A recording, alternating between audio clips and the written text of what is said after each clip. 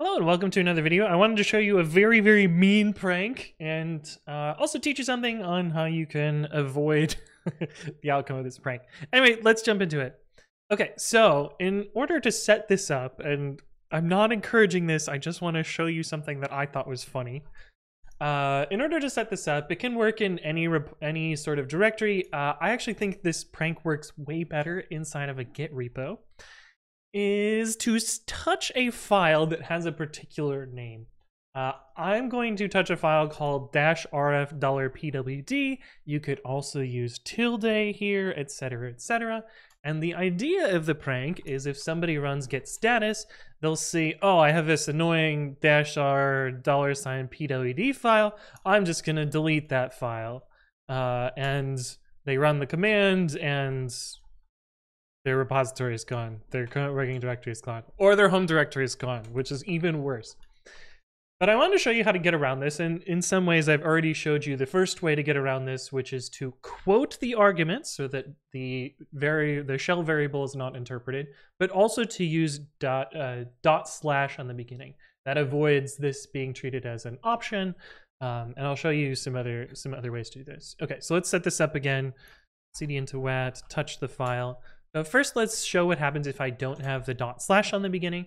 Touch it, or sorry, I guess we would want rm. Rm is going to be pretty confused here because it doesn't know what this space option is here, and it's interpreting -r and -f as options to rm. Now, all core utils that are, well, I don't know about macOS, but I don't know about the BSD core utils, but at least the GNU core utils all support this functionality, which allows you to put a -- in your argument list, and anything after that will be treated literally. In this case, for rm, it'll be treated as a file. So if we do rm -- space and then quoted this so that we don't end up with our $sign here, this will allow us to escape this prank and not, safely delete this file. And the other is what I showed before. If we go back to touch dot slash, the other way out of this is, again, to use the dot slash at the beginning. That way it unambiguously refers to a file and not a set of options. Dot is just a shortcut for the current working directory, in the same way that dot is the parent directory.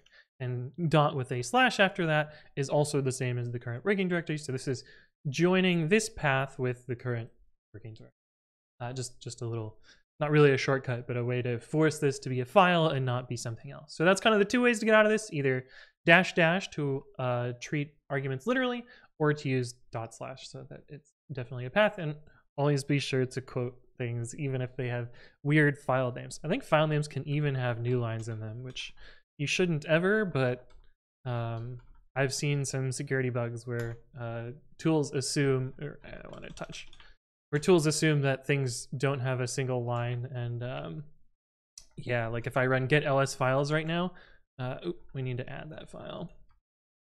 Yeah, if I run get ls files right now, oh, they've changed it. Interesting.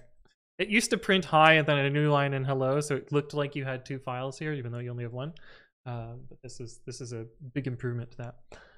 But anyway, hopefully you found this useful.